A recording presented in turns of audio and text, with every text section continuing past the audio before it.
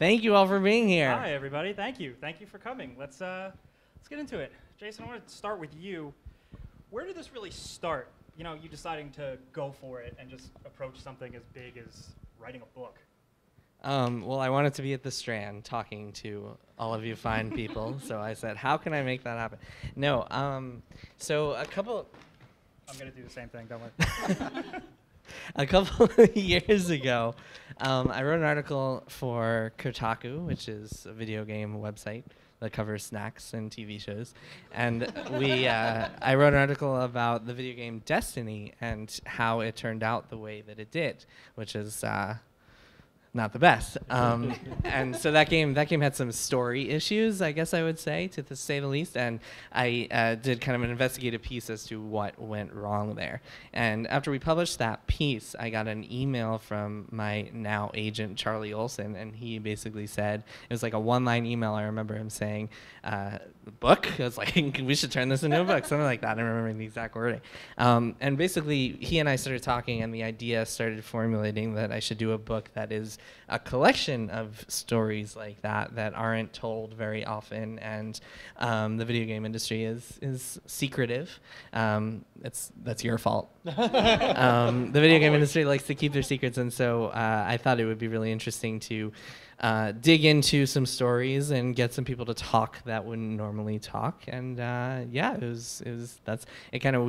put together a book proposal and we pitched it to my now editor, Eric Myers, who's here, and he loved the idea, and we made it happen. It was actually surprisingly quick considering how slowly book publishing usually moves, that we made it happen within just 2 years. But yeah, and now it's out.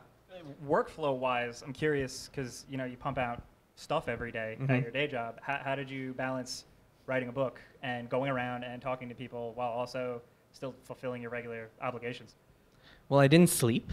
Okay. And that helped. A lot of nights and weekends dedicated to this thing. Yeah, I took off a little bit of time from Kotaku, but it was mostly nights, weekends, not seeing my fiance for a while.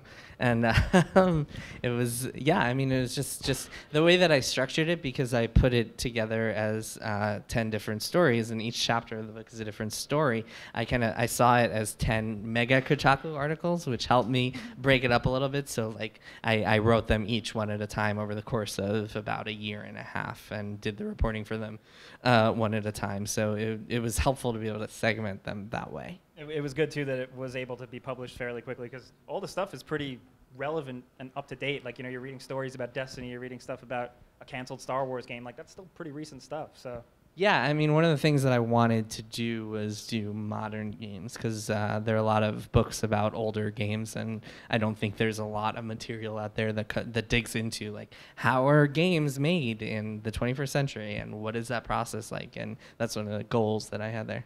That was definitely the theme. Did you see my notes?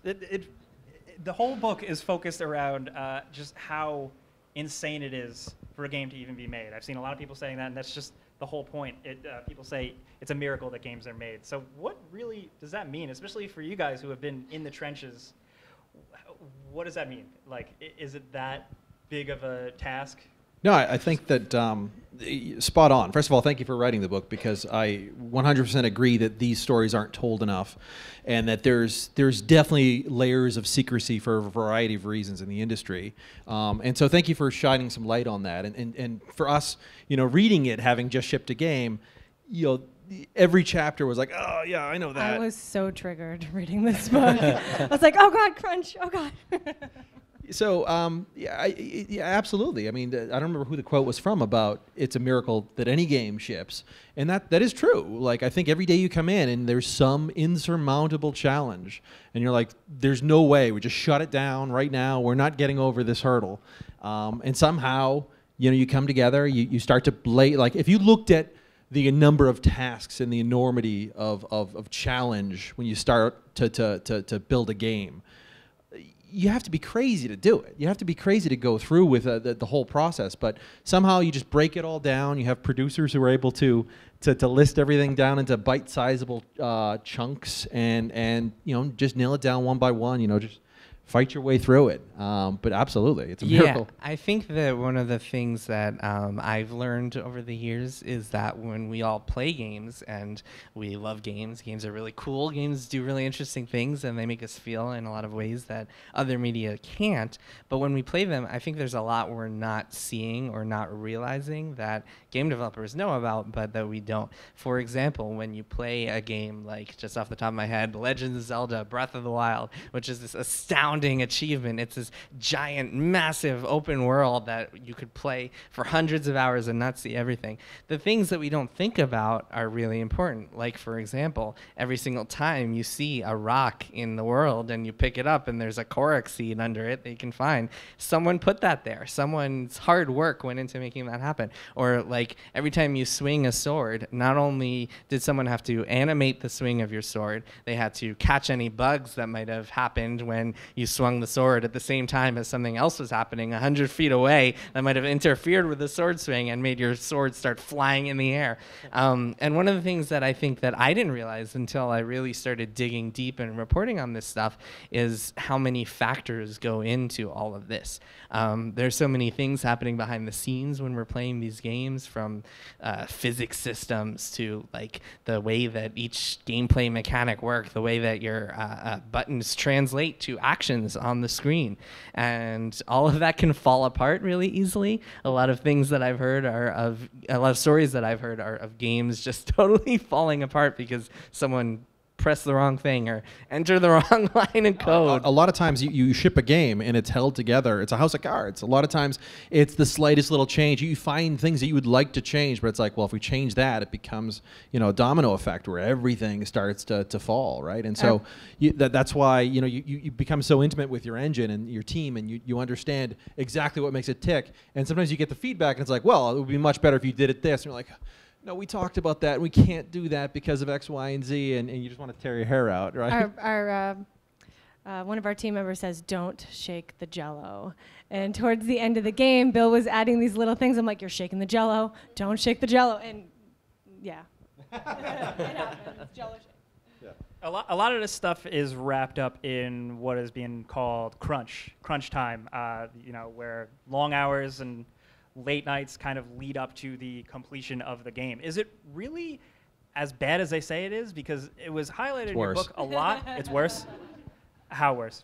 Well, listen, every company is different. And I think that there are a lot of lessons that we could do better as an industry in terms of sharing.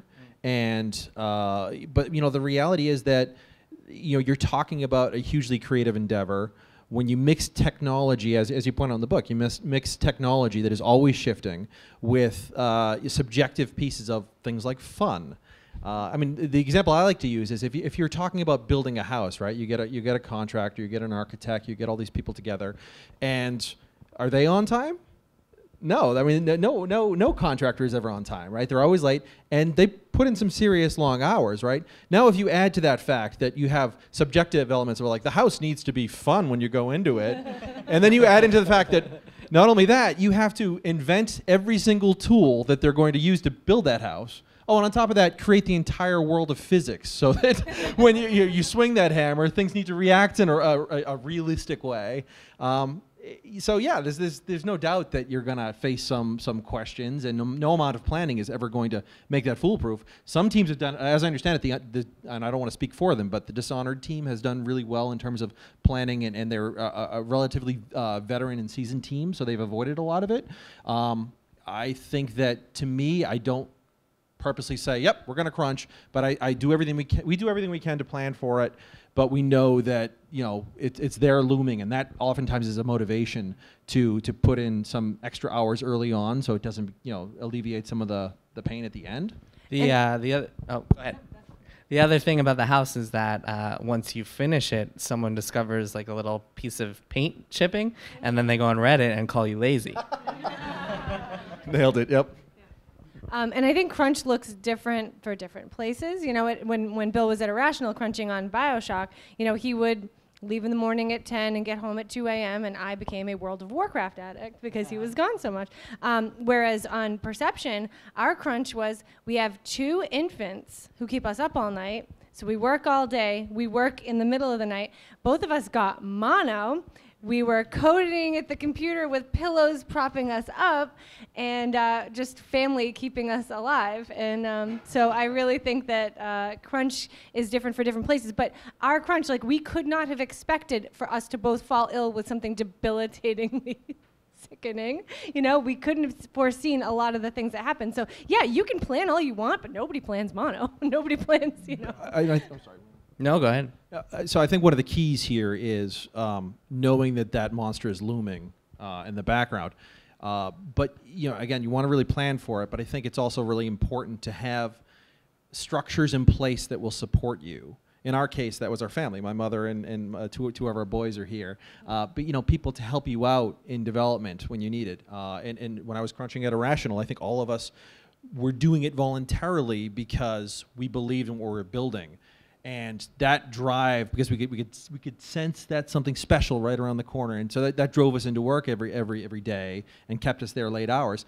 I imagine that on some projects that's quite a bit more difficult. So what I was going to say is that is actually the most insidious type of crunch, because something that I found talking to a lot of people who make games, especially in the big budget world of AAA games, the Call of Duties and Destinies of the world, is that a lot of people are just voluntarily putting in extra hours because they know if they don't stay until midnight one night, that feature that they really love is not going to make it in the game, or those bugs won't be fixed. And what happens is you contribute to this culture where other people around you, they don't want to be like the jerk who's leaving at 7 p.m. when you're staying until midnight. Yep. So everyone feels like they have to be staying late. And when this happens for like a week, okay, it's fine. It can be thrilling even if you do it for a week or a weekend or something like that. But when it happens for months on end, which is what happens in the video game industry, that's when it becomes really toxic and a systemic problem. And I think that a lot of game developers would like to find ways to fix this, but it's so difficult. I mean, how do you stop a culture where everyone feels like they have to work as hard as possible just to get something out the door? Well, also, you know, we're creative types and we bleed for our work. And a lot of times it's not that you want to put in the hours, but like if you want it, you're right, like you said, like to get that feature in, you know, you bleed more for it. And, you know, one of my favorite authors, Chuck Wendig, says art harder. You know, like when you're a writer or you're a creative type, you art harder. Like you go hard on that and you get it done because you're a creative type and you want your vision to look the way you want your vision to look. But there is that ripple effect. I even run into that just because, like, making videos, I live for if I have a long weekend in front of me, and I'm like, oh, okay, I'll have a day off, so that means I could do 3 days worth of work in one day just to make up for it, and I love it. But how does that become, how does it start to become institutionalized? Does it? I've seen some examples where culture becomes part of the, like, pen and paper of the development process. How does that happen? That, I think, is the, and you address this as well, I think that's the real danger here, is you want to make sure, I mean, every company is going to be different, every culture is going to be different, and I think it's up to, until there's some sort of unionization, which I'm not necessarily in favor of, I think it's up to the companies to sort of understand and dictate, but also support their team enough that if they're going to crunch, that they have support mechanisms in place where that's tolerable, number one. Mm-hmm. But I think also that, you know, I think companies should let the cultures drive themselves to a degree, and I think a lot of that comes from the passion. You're absolutely right that, you know, there's a little bit of pressure, and I think that you know, just driven internally in some companies.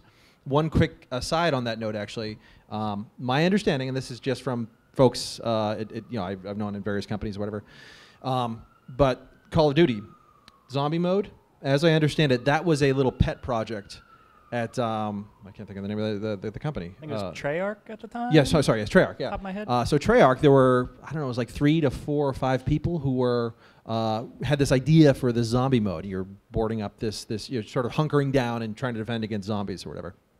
And so they pitched it to the higher-ups, and they weren't buying it. It was like, we don't have the time, we don't have the schedule. And so they just came in one weekend and prototyped it and put it in.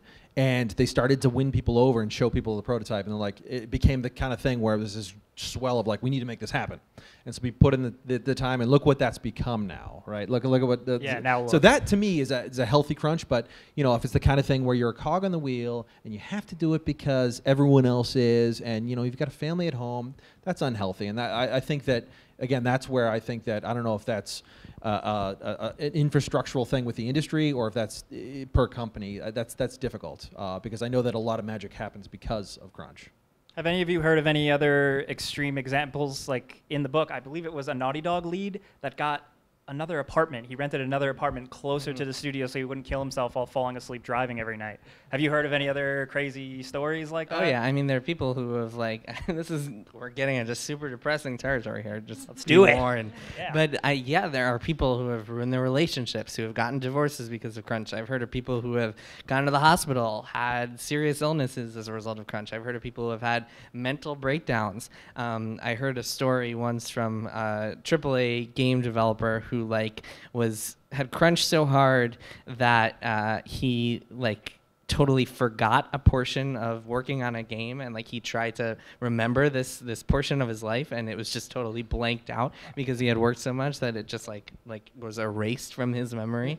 It's a very and I hope this book leads to more conversations, and I hope people are having more conversations about this and about finding ways to make games in healthier ways. Yeah, to wrap up crunching, how do we steer away from it? Like, what do producers do, or upper management? How does this change? Can it change? That's really, I think, the bigger question, because there is creativity in there. Well, so the problem is that big game publishers that like money, they have ideas of what should be doable within a certain number of months, number of years. So they might say, you guys have to make this game within 2 years. And the people who are making that game might know that they only get a bonus if they hit an 85 on Metacritic. And if they don't sell enough copies, their studio will shut down. So they have to put in those extra hours to make the game good within that limited time frame of 2 years that they have. So really the problems are deeply rooted and start way at the top, and it has to, the video game industry has to get to a point where the people on top are no longer asking for game developers to do things in unreasonable amounts of time, and at that point maybe the conversation can start to shift. But that, I don't know, it feels like something catastrophic has to happen to trigger that, because multi-billion dollar companies don't like to change unless they have to, especially when they're making plenty of money off of these things. So that's the depressing reality, at least from my point of view. No, I think absolutely. You touched on a lot of important pieces there, and I think that this sort of discussion is somewhat cyclical, and I think it's reemerged recently, partly because the industry has shifted towards and I think it's shifting again, but the past few years it's shifted towards really, really ginormous projects, right? It's like quadruple A, right? It's these giant projects, and then you have a ton of really small projects that have emerged because of the indie scene and all that sort of stuff. So slowly you've had two sides to crunch emerge. One is I'm a cog in a wheel at a giant corporation and I'm being pressured and I have to do this or I'm going to lose my job or the game's going to fail and we're all screwed.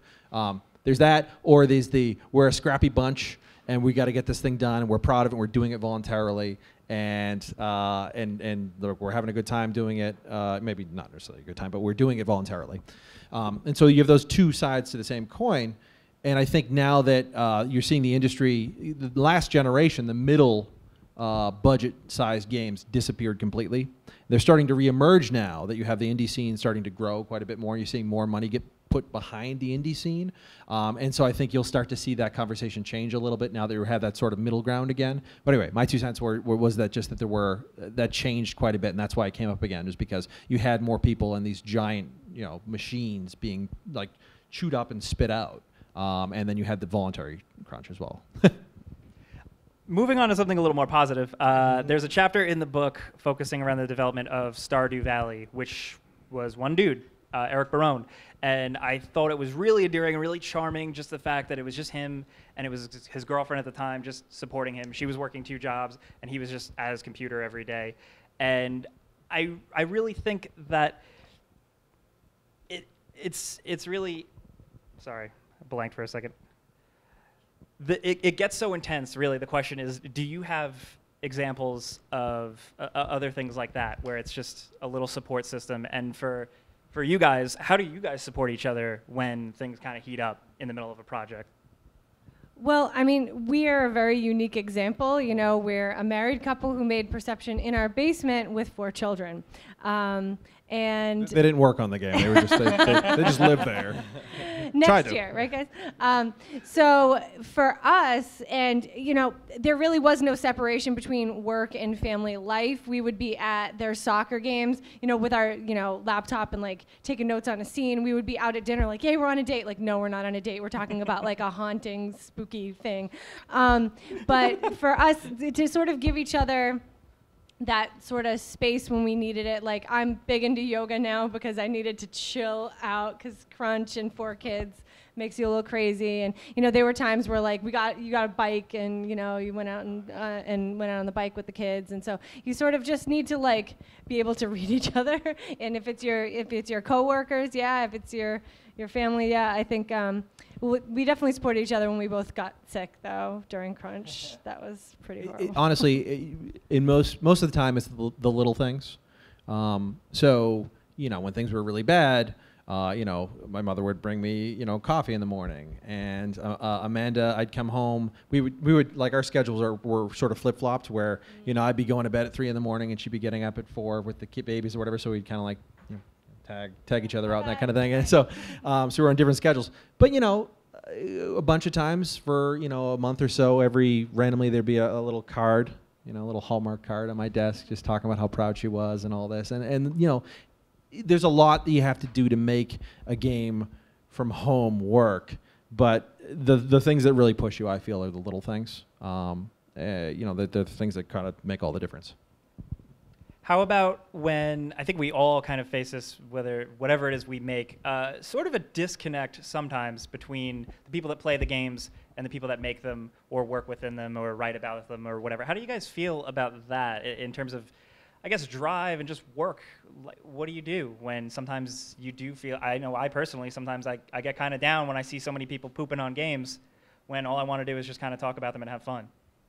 Well, I mean, in fairness, there is a lot to poop on. There is a lot that's worth pooping. Well, I think that, I mean, at least from my perspective, just as a reporter, I think it's really important to educate people and to inform people and keep people just apprised of how games are made and why they're so expensive to make and why so much blood, sweat, and pixels goes into making them.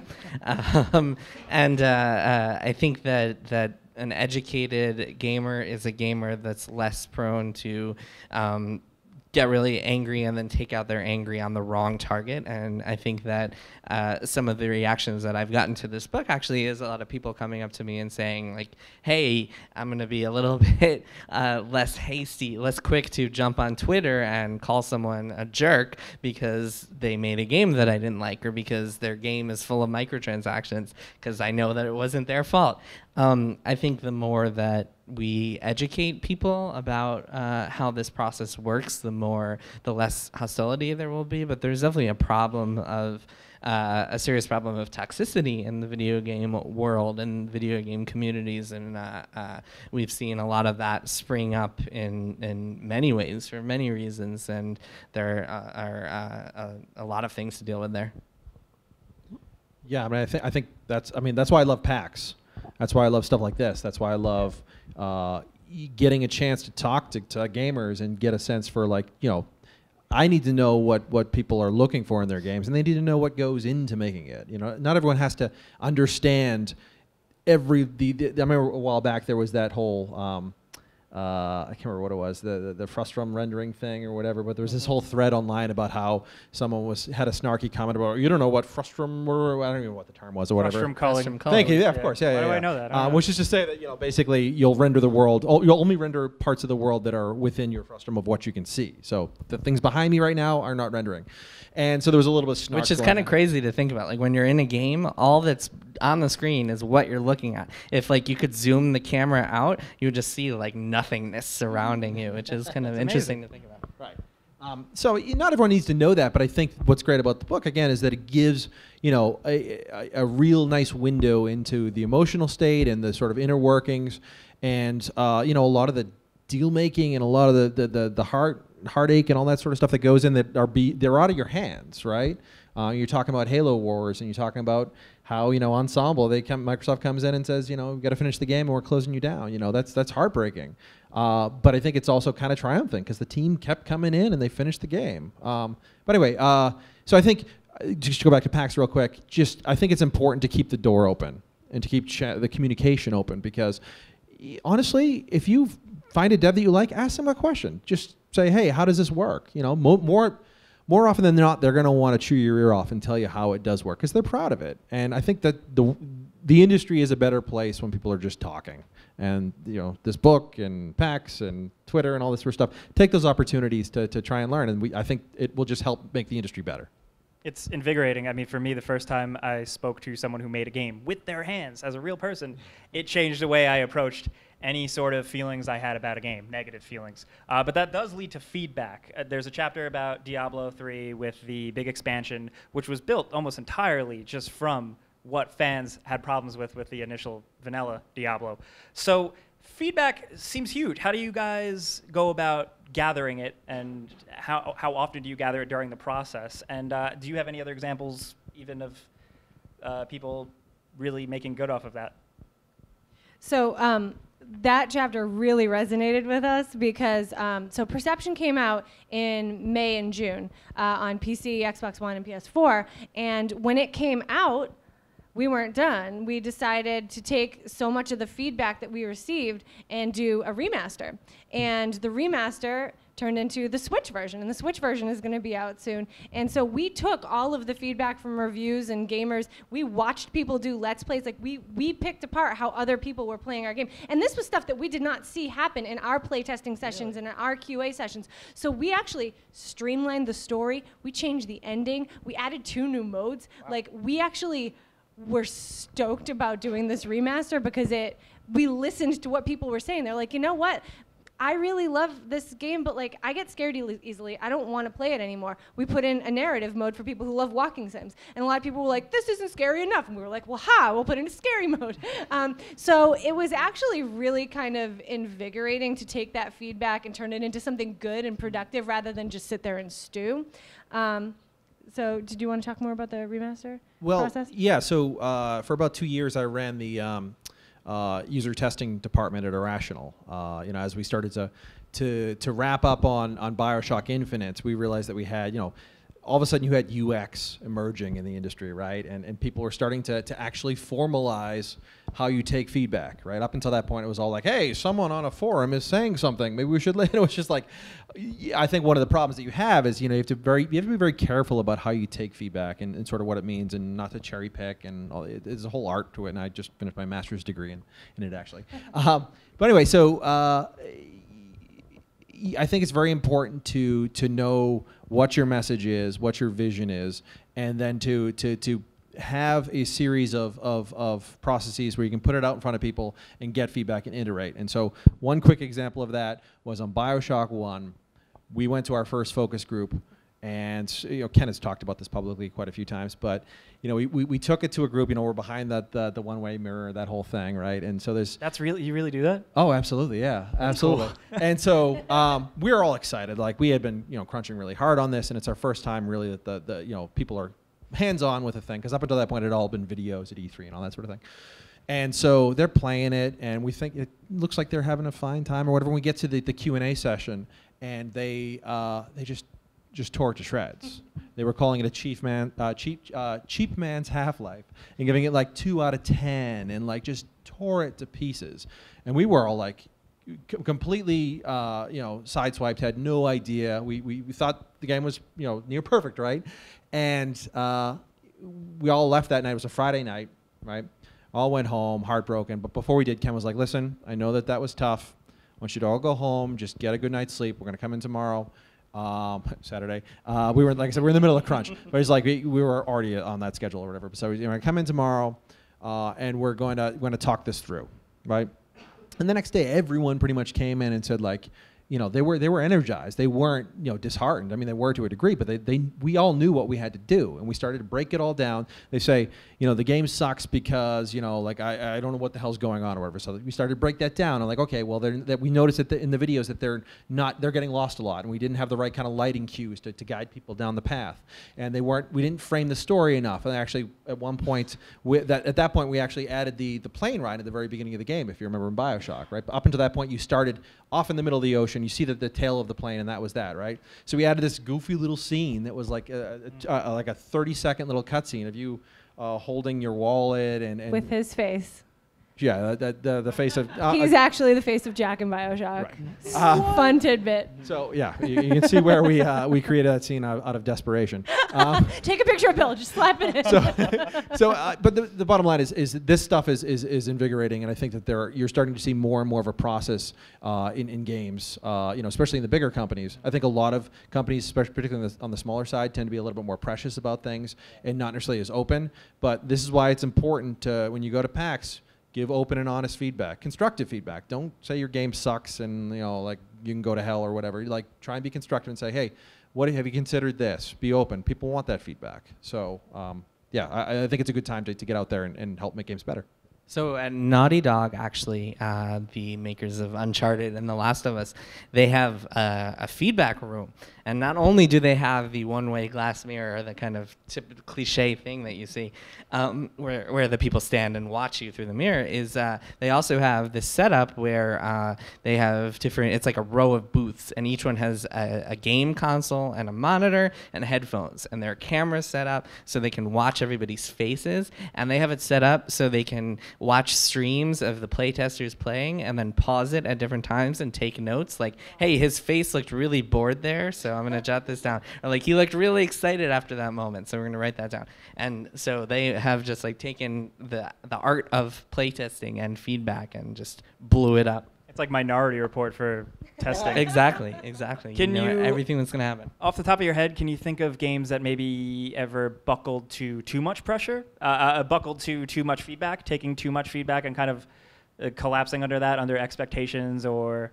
The whole design by committee thing is something that it's sort of a cautionary tale. But off the top of my head, I can't think of any games that actually are examples. If you give me a second, I might be able to. But it is the kind of thing that people talk about, like, hey, whoa, we have a vision, we have to stick to it, and we don't want to design by committee, that whole thing. I'll have to think about that for a second. Is there such a thing, though, as towing the line between fan expectations and shareholder expectations? Is that a real thing? Do you see that? Well, absolutely. I think that it's difficult for me to say. I mean, I know from anecdotes from other people in the industry, but working on the BioShock series, Take-Two and 2K, they were super supportive and super this is they understood the art of game development, and they were involved in the process, but they also completely respected your opinion, and it wasn't the kind of thing where they would go off and do all kinds of focus tests on their own. You were involved in every aspect of the process. There was no sort of shadow committee that I hear about with other companies. Like one example I would give was I had a friend who worked on a big AAA shooter. I won't say which game or which publisher. Can we guess? And then you're welcome to, and I may kind of give Call it Battlefield. Keep guessing. So he's talking about this one sequence where Halo. It's the beginning of the game, and it was the first time they're showing it off to the executives. We're talking like high level publisher executives, right? And they sit them down into this little theater, and it's just the leads and just the executives, and they sit down to play this video, and the lights go down, screen comes up, and you hear gunfire, and you're on an airplane, and all this stuff, and literally the lead designer who I worked with said he was sitting behind one of the executives, and it was not 10 seconds in, and the executive goes, you know what should happen right here? And he just starts talking over the video the entire time, literally 10 seconds in. Hadn't even seen the video and was like, no, this is what, and he didn't pay attention to any of it. It was and so he was like, yeah, I was there for another 6 months, and I was like, I'm done. That's rough. Yeah. Jason, specifically for you, as the dude with the scoops, the guy, breaking all the hot stuff, how did you go about, getting stories from people? How do game developers feel about stories when you reach out for your book? How did people not scurry and run away? How do you keep that? How are you cool with these dudes? So I think you should give a little more context here. So I assume you're referring to us reporting on games before they're announced, or reporting on things that game companies You invented don't Fallout 4. You've people to- delayed so many games. So I think that's an interesting topic, because at Kotaku we do a lot of reporting on things that game companies don't necessarily want people to know. Like we did a big story on Mass Effect earlier this year that was based on the accounts of people who were not authorized to talk and had to speak anonymously and go around EA. And yeah, and we get pressured all the time by big publishers who come to us for one reason or another. There's one big publisher that is run by babies and has not talked to us in 4 years, the publisher behind Fallout 4. And so, yeah, I mean, it's interesting to navigate like the world of quote unquote access, where I would like people to talk to me. I would like publishers like Sony to let me come to Naughty Dog and interview them for a book like this. But I also know that if I have to report on something that they don't want me to report on, I'm still going to do that. Fortunately, I wasn't in any situations with this book where I had to like burn a bridge and remove a chapter because suddenly they weren't letting me come talk to them. In my experience, what we're talking about is PR people mostly who get mad about this sort of thing.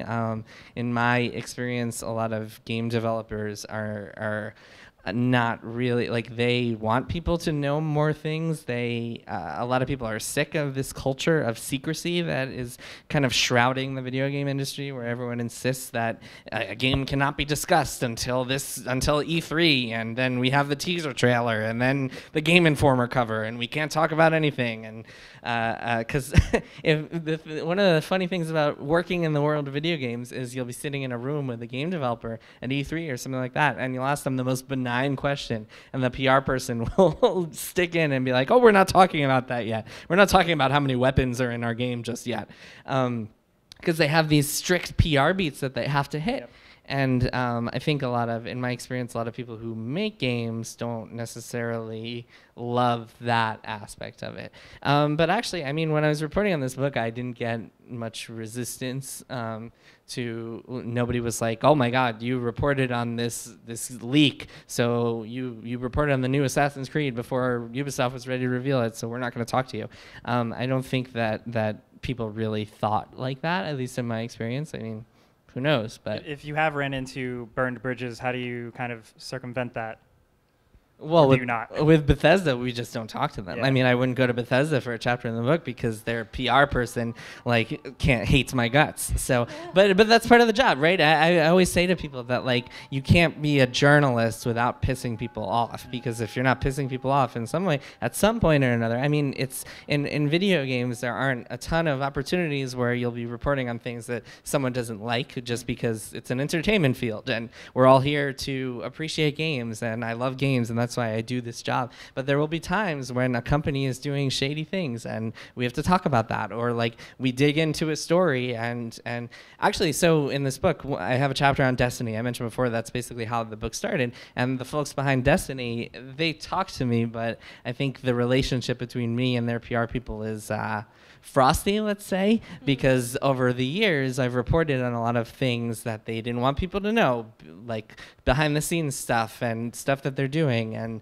stuff that is in the public interest but doesn't curtail to their PR plan. So they declined to comment on this book, and if you read that chapter you'll see that it's talking to people who spoke on background and didn't give their names for the story, and B, people who used to work for Bungie, the creators of Destiny, and don't work there anymore. No current Bungie employees were allowed to be interviewed for this chapter of the book. So that's the type of situation where, I mean, I'm still going to do my job whether or not a company will allow me to. You know what I mean? You guys both, I think, were the first people to mention secrecy in the industry. Theoretically, say you're working on a game, you're working really hard on a game, and something leaks before you're ready to show it off.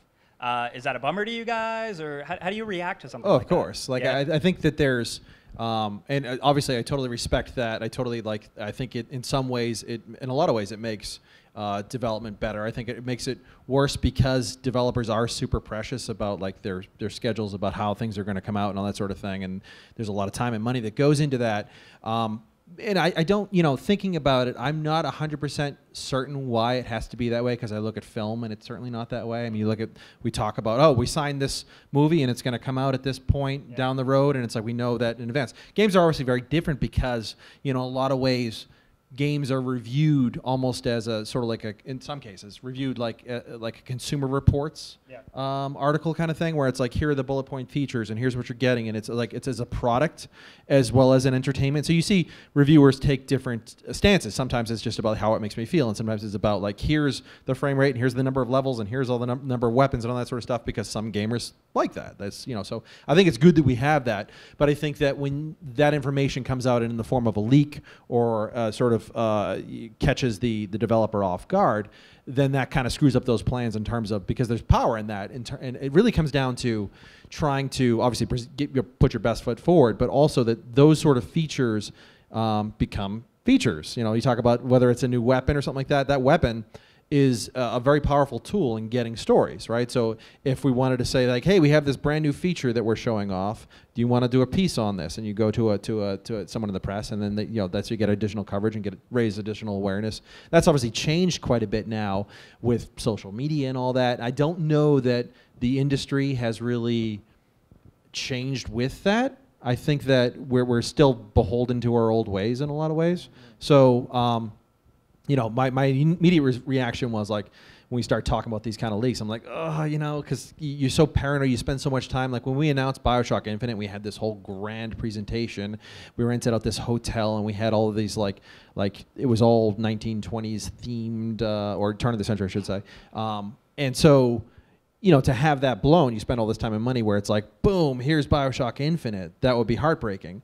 So it's tricky. I do think that it's worth the industry. I don't think we've had the discussion of like, hey, why do we do it this way? So there are a few different types of leaks, and I think it's important to draw a distinction between them. With something like you mentioned the BioShock Infinite info blowout, a good parallel to that is Fallout 4, because Fallout 4 was kept secret for a long time, even though everyone knew Bethesda was working on another Fallout game. It was the most obvious thing in the world after they finished Skyrim that they would be doing another Fallout game. It was kept secret, and then Kotaku, we wound up reporting that Fallout 4 was coming. It is real, and it is set in Boston. That was in the fall of 2013. Then right around E3 of 2015, 2 years later, Bethesda announced Fallout 4, and you better believe that it was trending on Twitter and got the mega blowout on YouTube and all of the other things you would expect. It was the same exact effect as if we had not posted anything at all. So I think that there's this belief in the video game industry that you can't still have the same effect unless like everyone pretends to keep your secret, like, oh no, they're not making another Fallout game until it's official. And I think that is something that becomes asinine after a point. Like if I were to report on Kotaku that 2K is working on another BioShock game and it's in development, that would not like hurt the inevitable announcement of that BioShock game. It would be one thing if I posted like story spoilers or like a crappy YouTube video where it's like a bad angle of some trailer and it looks terrible. I think that is the type of thing that I think might just be like a crappy move of us to do. But I think that's why it's different levels, and these are conversations that we have internally at Kotaku all the time, is like when to cover something, when not to cover something, when to keep something to ourselves, because to report on it would just be spoiling the surprise of something that could be a cool surprise. And there's a lot of nuance here that I think is worth bringing up. No, absolutely. Just to be clear, I hope you didn't think that I was saying that, like, oh, you spoiled Fallout 4. I did. I thought you were just attacking. No, because it's funny, because Fallout 4, that in the industry, that was just like every person you could talk to was talking, oh, it's going to be in Boston. And, obviously we're Irrational Games was in Boston. The studio was there. And so everyone knew it because you'd be interviewing new people, hiring new people. You go to a convention. It was just like the worst kept secret. But that said, like, no, I think that, first of all, everything is fair game in terms of, like, it's funny because, Irrational, we used to have, like, big old windows in the back of the studio, and it was, like, overlooking our garage. And really, like, at one point I was walking into the studio, and I'm, like, looking at people's screens. I'm like, guys, what are you doing? Like, pull down the shades. I can see everything you're working on from the parking lot. Anyway, so, I think that this is probably something that's worth asking the industry as an open discussion is like, hey, why are we doing it this way? Because I agree that, like, again, film, that's not how it's done. No, we know every Avengers movie coming out for the next like 30 years. The same thing. Hadn't really clicked until now. Changing gears though, leaving Irrational, and the two of you, I'm fascinated how you just decided to join forces and do your own thing. Where do you start with that? How do you approach that? Amanda, backstage we were talking about it a little. How do you go for that with so many other things going on? It was crazy. So, you know, I was at home with my 2 children at the time, and Bill had this really great idea. I can let him tell that part. And I am a writer. And so he was like, well, you're going to write this. And I was like, but I write books, not video games. What do you mean? And so but the story was so strong, and it just kept coming, and we had to do it. You know, it was like, this is going to happen. We're going to make it happen. This is what we're doing. We're doing it. So we sort of did what we had to do. I mean, this became both of our jobs. I was working several other jobs, taking care of the kids. We had 2 development babies, 13 months apart. But it just had to be told, and it just had to be made, and we're both very passionate, creative people, and I bet if we had like a powwow with our families and friends being like, we think we're going to do this, everybody would be like, are you crazy? What are you talking about? But we just had to, you know? We just had to do it. You should both be really proud. That's really cool. Thanks. Seriously. That's not an easy feat. I think that, no, I mean, that's exactly it. You know, having worked in AAA for about 12 years and building up amazing relationships in the industry, but also at Irrational, and having this moment, I don't think I ever would have left Irrational. It was a great company. And so in some ways, in a lot of ways, it was good whatever happened there. You know, I'm still really close friends with Ken. But I think it wouldn't have, you know, when I took a step back and was putting together what I wanted to do next, I looked very carefully at what development meant, or what crunch meant, and the time spent on things like commuting, right? Driving an hour and a half to work every day one way, and just like, think about all the wasted things. So you really take a look at your life in general and say, what can I do differently? And how can I do it differently? And part of the inspiration to start a new company was not only to work with family and people that I've worked with for years and to be able to sort of set my own path, but it was also like on BioShock Infinite, which I'm extremely proud of. But at one point, towards, you know, maybe the last year or so, I'm in this meeting, and I'm looking around. There's 20, 25 people, and we're all gathered in the room, and we're all talking about Elizabeth's skirt and the way it moves. And I'm looking around, I'm going like, what the hell are we doing? This is just wasteful. Like, you know, like obviously, you know, Elizabeth was the heart and soul of the game, and so to get that right was critical. But I was just like, I just want to focus on an experience. I want to focus on a tight, emotionally resonant experience, and being able to hit, you know, basically for everything about the experience that we created was about sort of trying to craft, you know, a game and a life around an experience, right? And so again, it was about focus. It was about something that's tight-knit. Family really is what it came down to. Every person I worked with on Perception was family, you know. Oh yeah, so and the other thing too is we're talking about what we wanted to do, and any Foo Fighter fans in the audience? Anyone? So they have this documentary called Back and Forth, and so it's where it's a documentary about how they recorded Wasting Light, which is a great album, but it's incredibly raw, and it's because they recorded it in their garage. This was about, I don't know, 6-7 years ago maybe. I listened to it a lot when I was working on BioShock Infinite. But anyway, so they you know, basically got the old band together and they recorded the whole thing in their garage. And there's this one scene that really resonated with me, where Dave was recording this one scene, and you have to record every single instrument separately, right? It's all reel to reel. And so he's recording this one guitar piece, and you can see his daughter come up right behind him, and he's playing this piece, and he kind of senses she's there, and he's playing, and he starts kind of laughing, and she kind of leans in closer, and he starts cracking up, and as he's playing, recording in this amazing album, she goes, "Daddy, you said we'd go swimming at 2."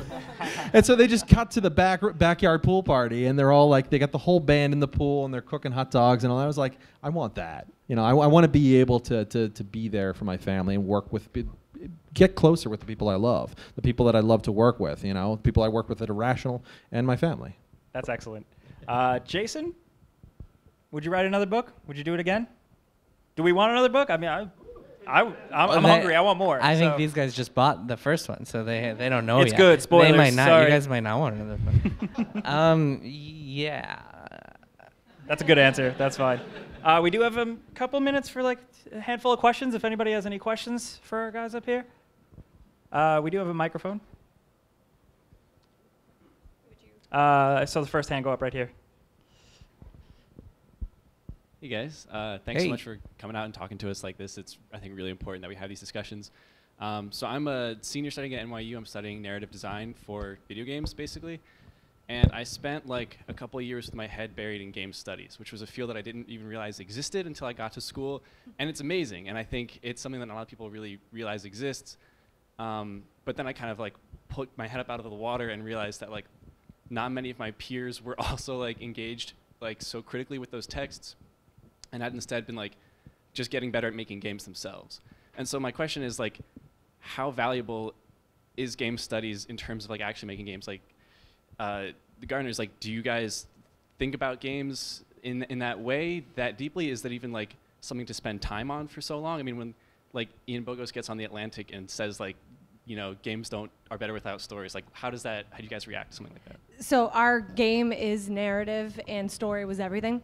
So the texts I sort of studied were Story by Robert McKee, which is really just such a Bible for writing screenplays, and Save the Cat by Blake Snyder. Those are Classic. two really, really awesome books on just the structure of story and story itself. And we really sort of dove into what narratives really lit us up and that got us excited. And we looked in many, we watched a lot of films, we played a lot of games, we read a lot of books. So I feel like a good story is a good story is a good story is a good story. And they're told in many ways, and that's sort of it for me. Like, I don't necessarily think that I limit myself to studying good stories in games. I study good stories. If anyone tries to tell you how it's done, guys, earmuffs, block your ears for a second. No. They're full of shit. Because nobody knows. Read the chapter on Stardew Valley and see that, like, what was it? His name? Barone, yeah.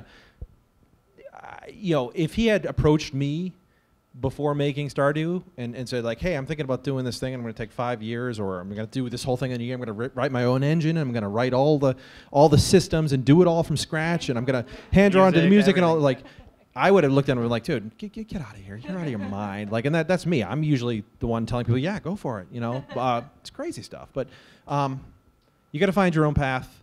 There are no more gatekeepers. So if your narrative is your passion, if thinking about games analytically, you got to find the way to apply that. Maybe that's reviewing games. Maybe that's doing something. Was it the Beginner's Guide? Is that what? You think about the Stanley Parable. Yeah. You think about the Beginner's Guide. Have you ever play it? Yeah. Yeah. So you think about that. That is a game. That's an experience. But in a lot of ways, that is analyzing games, and that I think there are no rules. Do your own thing. Find your path. If you want to chat, let me know. Thanks. All right. Thanks for your question. Any other questions? Hi. I know you guys talked earlier about some gamers, how they're very toxic when it comes to not understanding how development works and how difficult it is. But there's also a very vocal and probably sizable segment of those people who will harass a developer based on lines of race and gender and sexuality. So I was wondering if you guys can speak about how, do you think that has a significant effect on developers and their willingness to speak out? And what can the industry do about that? Yeah, I mean, having been at Kotaku in the middle of Gamergate and being facing the brunt of that, I am very well aware of that particular lovely slice of our gaming community.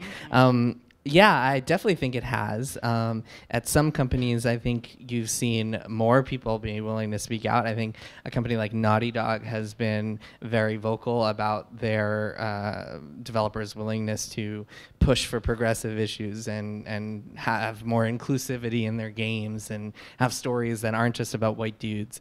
And I think we've seen that from other companies as well. Blizzard has done some really good things in that field. Destiny is a game that is like full of interesting people who are all sorts of races and sexual orientations, and and I think that things are definitely getting better. Things are better now than they were 3 years ago. I think we're still seeing that sort of culture war that is permeated all of the country now at this point. In many ways, the gaming part of that was the vanguard for the current political situation in this country, which is fascinating and scary. But yeah, I mean, I think that we could definitely use more people speaking up about it. I think things have gotten better. I think things have moved more slowly than they should. But yeah, I mean, I'm more optimistic than I am pessimistic that companies are more willing to hear other perspectives and get other perspectives in there and be more inclusive and progressive. Thank you for your question. I think we got time for one more. Anybody? Right there in the back.